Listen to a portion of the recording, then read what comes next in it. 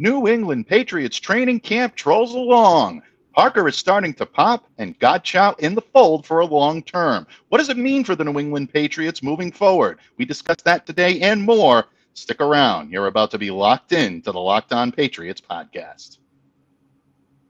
You are Locked On Patriots, your daily New England Patriots podcast. Part of the Locked On Podcast Network, your team every day.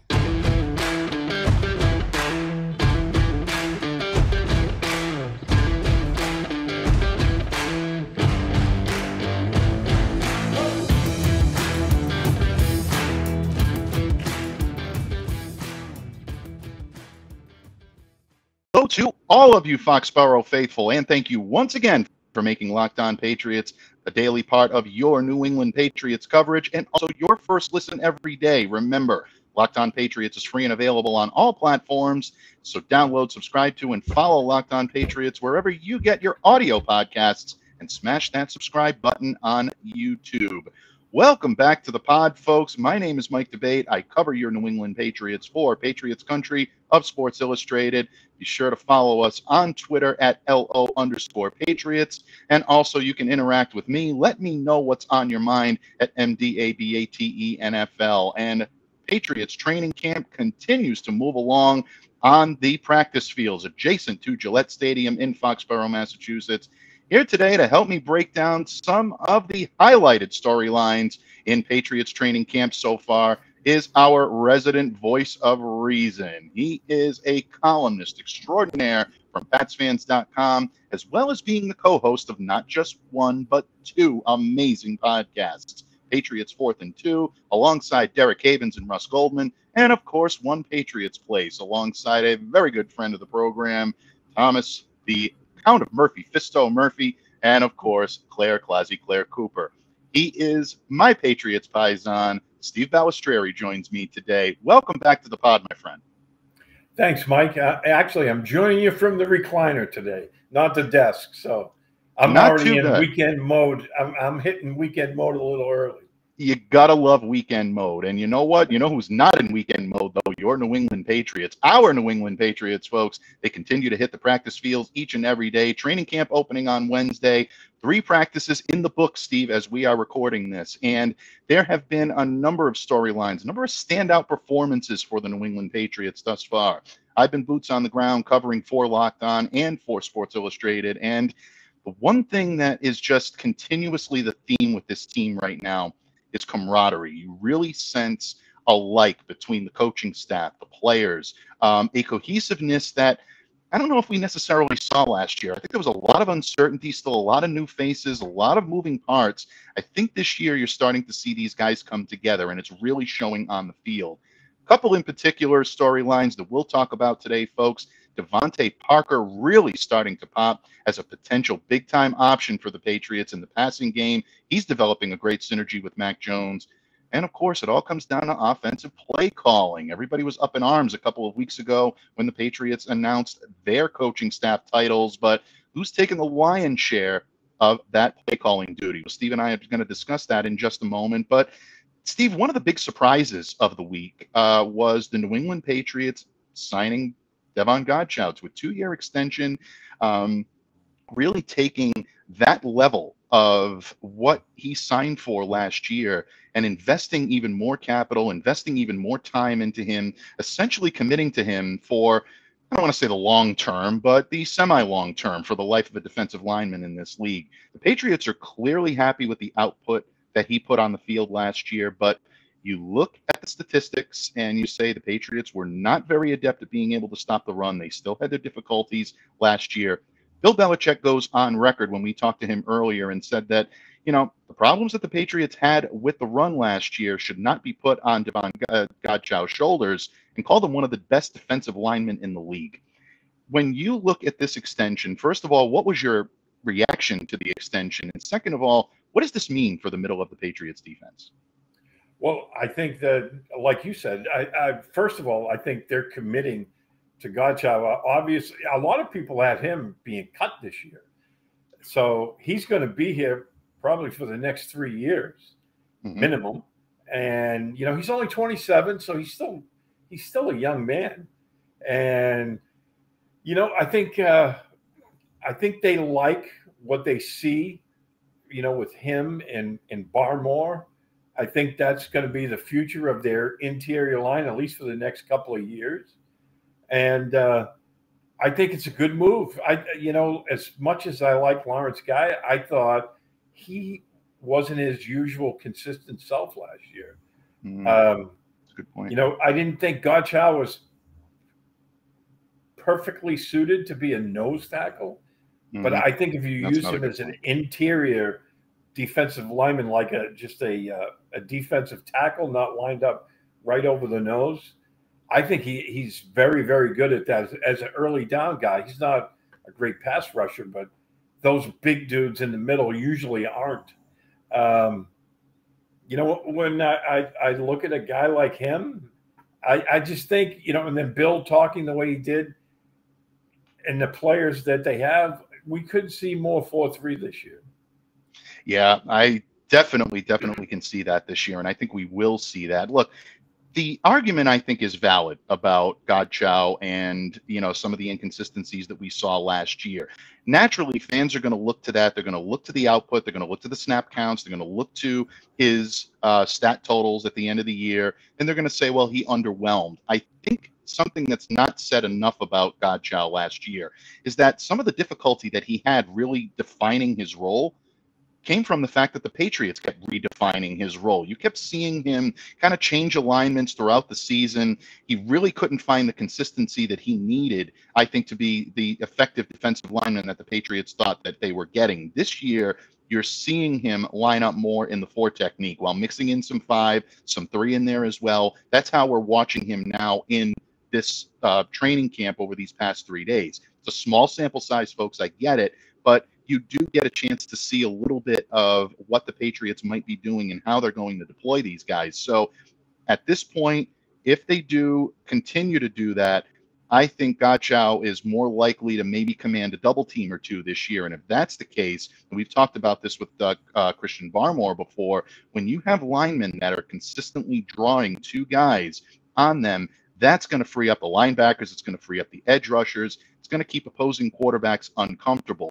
Also, what it does is it allows you to be able to get guys up front to be able to stop the run, and that's where some of the middle linebackers can come into play. So I like the move with Godchaux. I know a lot of people are looking at it from a perspective that the Patriots are giving money to maybe someone that doesn't deserve it. I mean, I've heard that, and I've heard that rumbling. I think that's absolutely ridiculous. I think Davon definitely deserves what he got. The Patriots are not in the habit of just handing out money to guys that they like. They're going to hand out money to guys that they think can be productive in their system. And look, he's got a $10.5 million signing bonus with this extension. His 2022 salary is now going to be $1.5 million, and his cap number is lowered from $8.75 million. That's what it's going to be right now. It was $10.25 million. So the team now frees up approximately $3 million in cap space.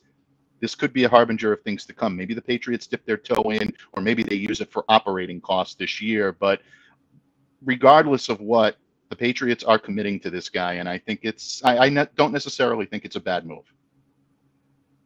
No, not at all. I think it's a good move. I think they're setting themselves up, like I said, for the foreseeable future.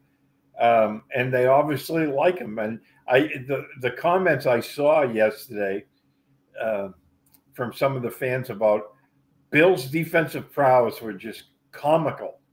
Like, oh, Bill doesn't know what he's talking about. Okay. Joe the plumber knows more about coaching defense than, the guy whose game plan is in the NFL's Hall of Fame. Right. But that goes with the territory. That's what life is like in Boston sports. Absolutely. But I like Godchaux. I thought, I read something yesterday. I think it was from PFF. The last 8 games of the year, he was very, very highly rated as a run defender last year. So check those. I think PFF had that on their Twitter account, but definitely check that out because I think he did the job, and obviously Bill saw that. And I like the fact that they're going to keep him around, and we'll see if any of these younger guys can step up. Absolutely. And that is a big key in the Patriots moving forward, is players stepping up and stepping into roles that maybe weren't filled last year. We're going to discuss one of those players in just a moment, because Steve and I are going to flip the script, not Claire style flip the script like we did yesterday here on Locked On Patriots, but we're going to flip it up a little bit and talk about the offense and a new addition to the Patriots wide receiver core that is truly endearing himself, not just to his teammates, but also the crowd in attendance. The pop for this guy, Steve, is phenomenal. We're going to talk some DeVante Parker when this weekend episode of the Locked On Patriots podcast continues. But first, level with me, folks. We've all been in a situation at some point in our lives when we were a little tight on cash. Maybe you could only afford to put a few gallons of gas in your tank, or you've got another save the date and you're wondering how you're going to be able to afford another gift. That's where Dave can help. Dave is the banking app that can help you get up to $500 instantly with extra cash. That's more money to fill your tank, buy a wedding gift, or catch up on bills. You can finally tackle those expenses that have been stressing you out without any hang-ups. There's no interest and no credit check needed. Millions of people have already downloaded the Dave app to get the financial relief they need with extra cash. So if you're in a pinch and you need some extra help, download Dave and think of it as a helping hand from future you. Download the Dave app today on the App Store right now. That's DAVE. Sign up for an extra cash account and get up to $500 instantly. For terms and conditions, go to dave.com/legal. Instant transfer fees apply. Banking provided by Evolve, member FDIC. That's Dave. Future you will thank you. Patriots fans, we are joined by columnist extraordinaire and our Patriots paisan here on Locked On Patriots, the great Steve Balestrieri of PatsFans.com. Steve, several New England Patriots are getting a little bit of extra hype. We always see this every time this year. Early in training camp, a player makes a move or two, they make a play or two, and all of a sudden they're being called the next camp darling. Mini camp, we saw it happen with Trey Nixon. That's come down to earth a little bit. The guy that's a hot name right now on the defensive side of the ball is second-year safety Joshua Bledsoe.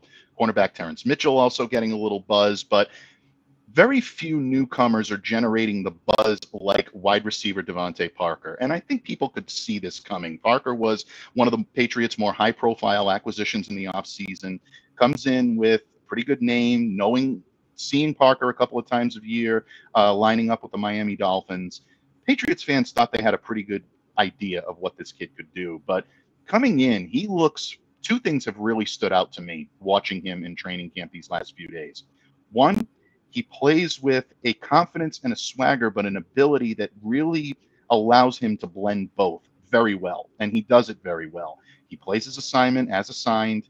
He knows the breaks. He knows the defensive tendencies of this team from having played against them. Because of it, I think he's showing a lot of what he can do on offense. The second thing I'm seeing is a real synergy with Mac Jones.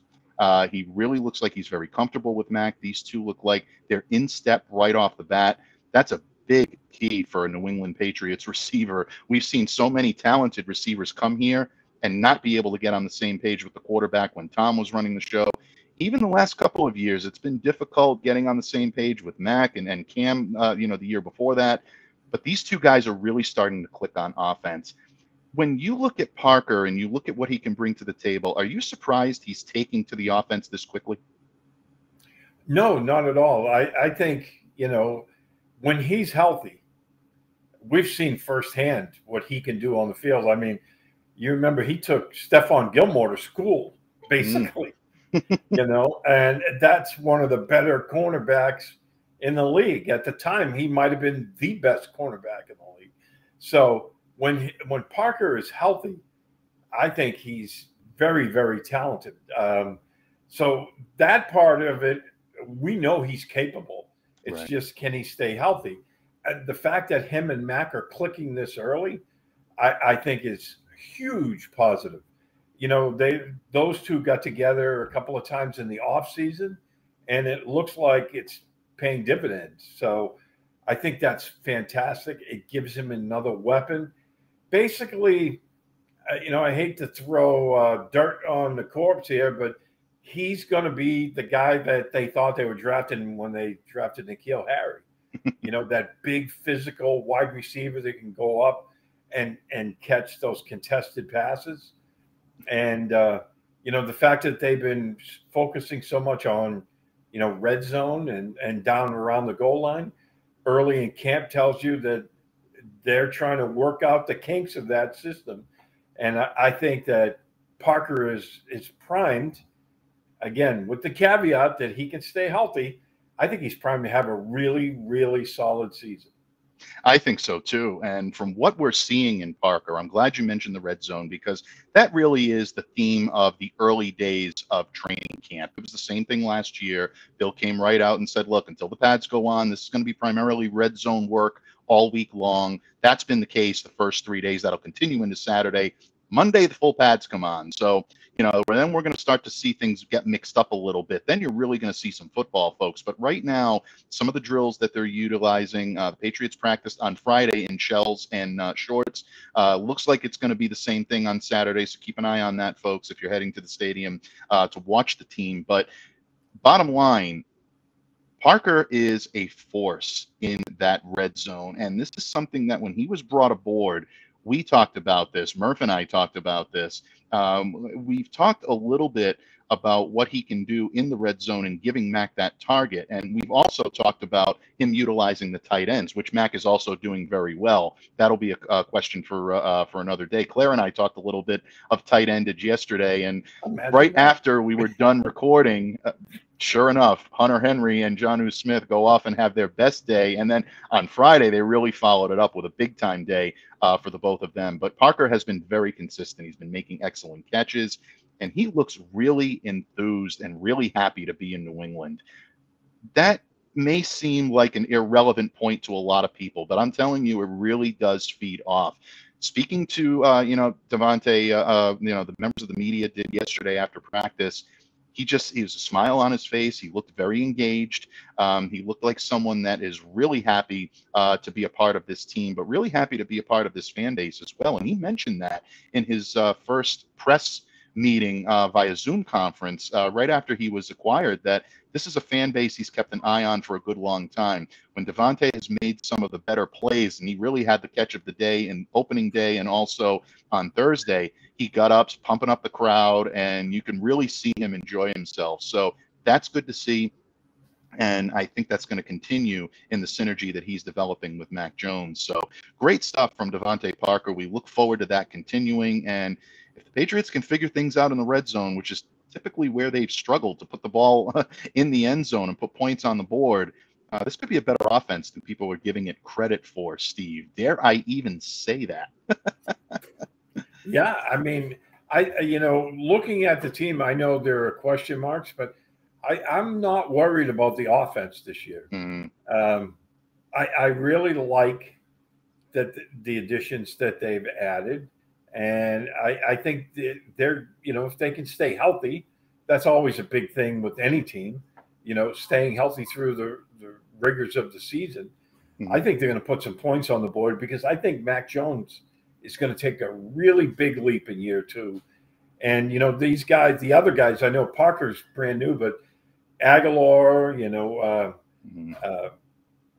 Kendrick Bourne, you mentioned Smith and Henry, they're all in their second year now. And now, you can see that the early days of camp, they're not trying to figure things out. They already know, right. Excuse me, the system.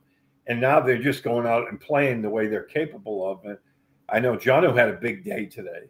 Yeah, absolutely. He did the leaping grab over Kyle Duggar, which brought the crowd to its feet in unison in Foxborough. And you're glad to see it. Another guy that really is that prototypical move tight end that can be a real threat in the red zone. You're starting to see that come from Jonnu. Look for big things from him this year as well. And you mentioned Nelson. He's looked good. He had a great catch the other day, arguably the catch of the day. He and Parker really, I think, went neck and neck for catch of the day and opening day. And Kendrick has been solid right along. I think he's always going to be a favorite of Mac. And if you can start utilizing these pass catchers along with guys like Stevenson and Harris in the running game, all of a sudden you have a very diverse offense capable of beating you in a lot of ways.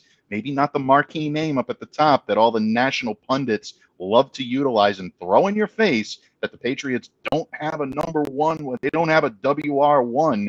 Well, they got a lot of good WRs on this roster that can really help to fill that void. So I don't think they had a WR1 in 6 Super Bowl wins. No, they really didn't. I mean, you take a look. I mean, naturally, you hear the word WR1. The first name that pops inside my head is Randy Moss. And unfortunately, in the year, they couldn't get the job done. And that's no fault of Randy's, folks. Talking one of the most dynamic talents I've ever watched in my entire life. But it's not a requirement in terms of being able to put together a winning team, especially with the way the Patriots do business. So we'll see what happens. It's not that we don't want one, but it's just, I think a lot of times some of the fans get a little bit too overvalued in having that name, and you can lose a lot in the translation. We're seeing that this year, and that the diversity in this offense may be something that the Patriots are able to utilize their advantage and really turn some heads doing it. Steve, the success of the offense is up to the players, but it's also up to the guys calling the plays, and that's been the buzzword in New England all off season long. Who is calling the offensive plays in New England? Is it Matt Patricia? Is it Joe Judge? Is it Nick Caley? Is it Bill Belichick himself? Well, from what we've seen in the first few days, folks, looks like it actually might be a collaborative effort, all 4 of those guys. That's right. Too many cooks in the kitchen? Or is it just right in terms of the Patriots adding in as much flavor as they can to this new look offense in 2022? Steve and I will discuss the Patriots play calling when we wrap up this weekend episode of the Locked On Patriots podcast. But first, training camp is here, folks. Summer is here. The temperatures are hot. You're out. You're ready to go. And if you're on your way to training camp, you want to make sure that you're fueled to cheer on your favorite team. And if you need some food on the go to do so, go to our good friends at Built Bars. Are the perfect snack to take with you on family vacations, up to training camp, wherever you might be going. Throw them in your bags, in your kids' backpacks. Make sure that everyone has a bar so you are fueled for all of your summer adventures. The best part about Built Bar, folks, is that they're healthy and delicious. No longer do you have to sacrifice delicious food for health. With Built Bar, you can have both. And it's easy. All you have to do is go to Built.com and order your products now. All Built Bars, all Built Puffs are covered in 100% real chocolate. That means with Built Bar, you can eat healthy, and you can actually enjoy doing it. So don't dilute it today. Go to Built.com and enter the promo code LOCK15 for 15% off your next order. That's promo code LOCK15 at Built.com. Patriots fans, we're going to take you home here on this weekend episode of the Locked On Patriots podcast, joined as always by my good friend, my Patriots paisan, the great Steve Balestrieri of PatsFans.com. And Steve, we've talked about a defensive lineman getting an extension. We've talked about a wide receiver popping from the rest and really endearing himself to the Foxborough faithful. But if we're being honest, the big buzzword around New England has been the play calling of Matt Patricia. Whether or not Matt is going to be the offensive play caller, is it going to be Joe Judge shipping in? Is Bill Belichick going to be the all-overseeing guru? Is tight ends coach Nick Caley going to dip his toe into the pool a little bit and try his hand at some play calling? For the most part, in the last couple of days, it's been Matt Patricia calling the plays. He's had the walkie-talkie. He's been, relaying this information. He's been very intricately involved in the huddle, working very closely with Mac, very closely with the offensive line. So you're starting to see that come forward, and it's looking likely that Patricia is going to take a lion's share of the responsibility. But on Friday, a little wrinkle got thrown into the plans where during 11-on-11s, we saw Bill Belichick with the play sheet in his hand. And before every snap, whether it was Mac Jones or whether it was the rookie Bailey Zappi, because Brian Hoyer did not participate in Friday's practice, they went over to Bill. Bill's talking to them. He's showing them the plays, and then they'd go back into the huddle and they'd execute. And all of a sudden, now you're seeing social media flooded with, well, maybe it's going to be Bill Belichick after all. Maybe the evil genius is pulling the strings. Maybe he's the all-knowing godfather behind the scenes, I want to be the one to hold the strings, Steve. So That could be that's probably Bill. That's probably Bill talking to Matt. Matt, I wanted you to be the one to hold the string. Sorry, folks. Digress. He's a bad Don. Yeah, may rest in peace. Now he really may rest in peace. God rest in peace. The great James Conn and Santino Corleone. But Steve, before we wrap things up here, when you look at the play calling of the New England Patriots, is a collaborative effort the best way to go this year? Meaning Patricia, Judge, maybe a little bit of Caley, but Belichick with the overarching responsibilities. Well, I think it's going to be Patricia now. I'm pretty convinced it's going to be him. I think they're just working on things to see how their communication flows with everybody. And I think Bill is doing it for two reasons today. I think he likes messing with people's heads. and I think it's probably a little bit of, getting inside the huddle, so to speak. Maybe that's where he's looking at how guys are prepared and, seeing how well they fit into the system, see how they pick things up from him. He might be throwing a little bit of wrinkles in there, seeing, how they react to it. But we know Bill loves messing with people. So, but I do think it's going to be Matt Patricia, because I think if you're constantly flipping things around, it tends to create some confusion. And I don't think they're going to do that. I mean, if one of any of them sees something, I'm sure they'll talk about it. But I think it's going to be Matt. Yeah, I think it's going to be Matt as well. And look, not only because I agree with you that I think Bill likes to throw a wrench into the plans every now and then just to kind of muddy the waters, but also because we've talked to several offensive linemen this week, Trent Brown, Cole Strange. You've heard their penchant for, I should say, you've heard opinion on Matt Patricia's penchant for he's knowing the defensive reaction to things. And I think that's one of the things that may give him the heads up or maybe a leg up on the competition. Joe Judge is a very hands-on, very vocal coach. You can hear him out there barking, a lot of different, I say barking, I don't, it's not disrespectful or anything like that, but you can hear him being very vocal with the receivers or quarterbacks about missing holes, missing assignments, where they need to be. He's very good and very hands-on in that method. But Matt Patricia, I think, takes a level-headed approach because he sees things from both sides. He's played offensive line, he's coached offensive line, but he's been a coordinator a lot longer, and he's done that job very well, despite of what some people may tell you. Matt Patricia did a serviceable job here as a defensive coordinator, so he sees the things from both sides. And I think that's where Bill Belichick understands his value as a potential play caller this year.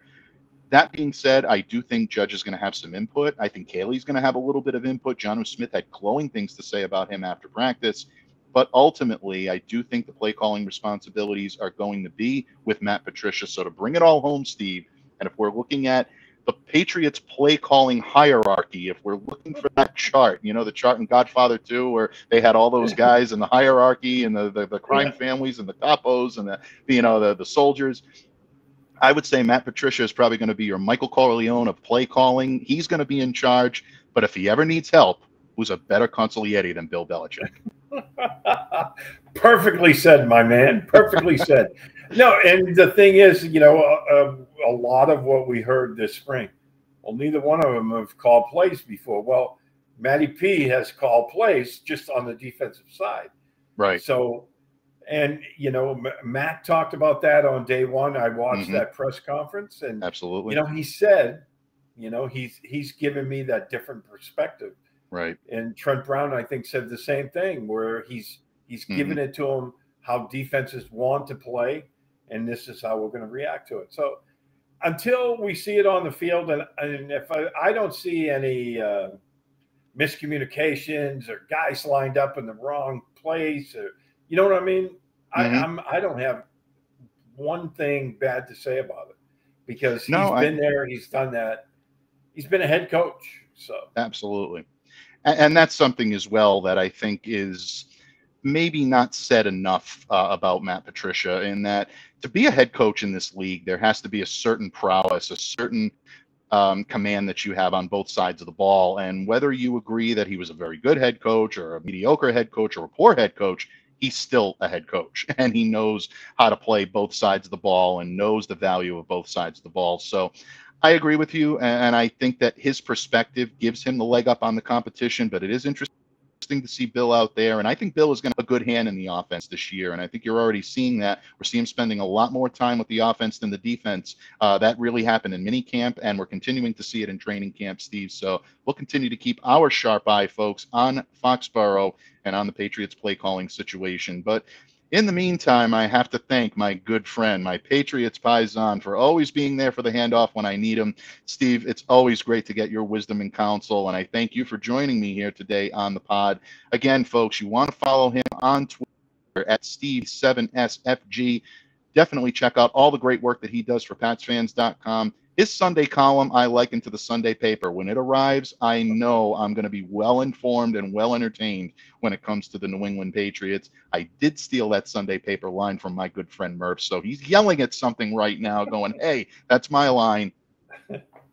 Tip my cap to you, Don Murph. That was your line. All kidding aside, Steve, thank you so much for joining me today, my friend. Oh, my pleasure as always. Anytime.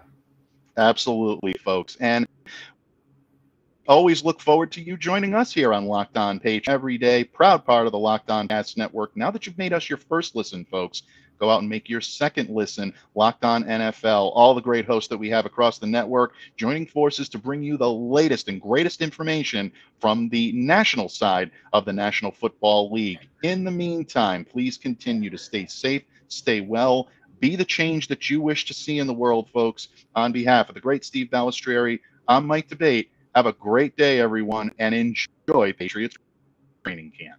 Go Pats.